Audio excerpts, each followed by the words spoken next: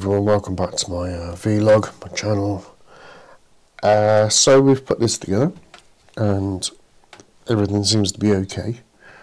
I've used sockets for the op amps because I want to try the op amps that come with one of the boards I couldn't get to work and try them in there and see what happens. But everything seems to be, yeah, like I say, everything seems to be okay. So I put the transistor over here onto this heatsink. I've left a bit of cable there because I'm not sure where this is going to go and how it's going to be set up just yet, because I wouldn't mind running two of them in the same container, so I can, it just might be easy just having two of them there. They'll both be separate, they might be connected to the same transformer. It can come in handy having a couple of them. But yeah, so from what I can tell, everything seems to be working okay. If I just switch that on, set this to voltage, across there, and so I'll take a peek at what's going on in the output here. So we've got 10 volts there. What we want to do is we want to trim that down to 0 volts. So I'm going to turn this pot. Now I know on this it looks like it's going the wrong way round, and it is. That's because it's set up for the other one, and I actually put these connector blocks in the wrong way around, but it doesn't make any difference. It's all good really. So what I'm going to do is, let me just quick turn that off. I'm just going to plug that into there, plug that into there, put that back down, and we should be near enough 0 voltage. And what we can do using this is just trim that in. So it's, you can see that's too high, make it down there, it's too low, that's on a minus now. Get back here and just try and find it as close as I can get it to the 0. Yeah, about there. Right, so that's what you can do with that to make sure that the 0 is set on there to the 0 of the potentiometer using that resistor there. We can stick I've got this is a 10 ohm resistor, so we can actually see if it tracks relatively well by sticking this into current mode. Sorry, I'm full of I'm allergic to my cats. It turns out this is a 10-turn pot. It's got a little bit of time to go up. Let me see if you get the full voltage out of it, which is quite nice.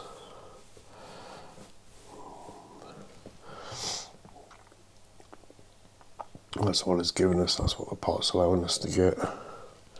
It's nice to see here as well that there's no thingy on there. Now what I can do with this actually is I can look at the content of AC in there, and that's yeah, that's pretty good. Pretty much 0. Just going to turn this down and get it onto 10 volts, because I'm going to connect in that a resistor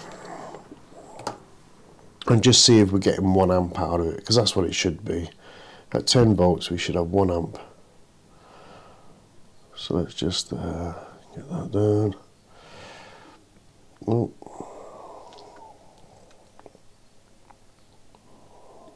A little bit of delay between me and this. Let me just pop that back to there.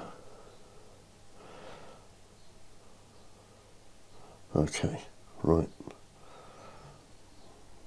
So that'll do it. Yeah, that's going to settle around about 10 volts, and that's all we want to do. Let's see it peeing about with that. Alright, so I'm just going to turn it off now. I know that's at 10 volts, and I'm just going to set this up. So we can look at what current is coming out of it. What I'm going to do for that is I'm going to chuck this in here.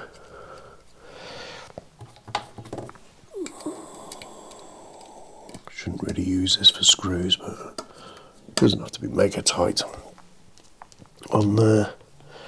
We can put this in here. There we go, and then put this into a little tiny hole in there. Just a grippy. Pull this out of here and pop it into the current. And put that over onto current over there. Like I said, we should have from this resistor being 10 ohms, 10 volts. So 10 divided by 10 is 1. And there we go. 0.988. Okay, so we're pretty much good for that. That's not bad at all. So it is nice to see actually then. I just want to do this really quickly. Like I said, my head's all bunged up. I feel like I've got a load of cotton wool up in my brain. It's, I'll be sniffing all the time if I wasn't just breathing out my mouth while I'm talking. It works. It works. So, you know, that's a nice thing to see that there are, you know, there is some vendors out there now. At least that one particular one that I looked at, it wasn't that I had to go looking for loads of them, I didn't. But that one particular one, after just looking down the list on eBay, I could see that they had no other images. No other images showing the other boards, just this board. And I checked with the seller, but I checked after I bought it. I was quite happy with what I saw, and I saw that they'd put out the components, and I was quite happy that that wasn't just a generic image. But I did check with him afterwards. He said, no, yeah, it is as you see it in the pictures. So yeah, I'm really happy with that. I'm really happy with that, and it's just good to see that it's working. So I'm going to do some experiments with this anyway. Like I said, I'm going to change these out. I've already swapped the caps over, got rid of those Chong X things, and put my own other caps in, which are, you know, probably not really any better, but they should be because they're branded. So you'd hope, well, not Chong X brand, but that's a Nichicon, and these are Panasonics down here. And this, I'm not quite sure what this is, but it's a low ESR anyway. But the same values. Same values. Okay, and I'm also going to put a link to the website. I'm not going to go over the website because I don't want to, like I say, I just want to wrap this up quick. But I'm going to do some more with these, and I'm going to look at the other boards again, because I'm going to put a link to the website in the comments. And you can go and check that out, because from what I believe, not the actual website, but there's a link right at there's a name of the site, or it's the name of an organisation at the start where they point out saying this is where the original board comes from. Or I'm paraphrasing, okay. But there they've got it where they've actually built up this circuit, not on these boards, and it mentions about, you know, people in China getting hold of the circuit and then knocking out these boards.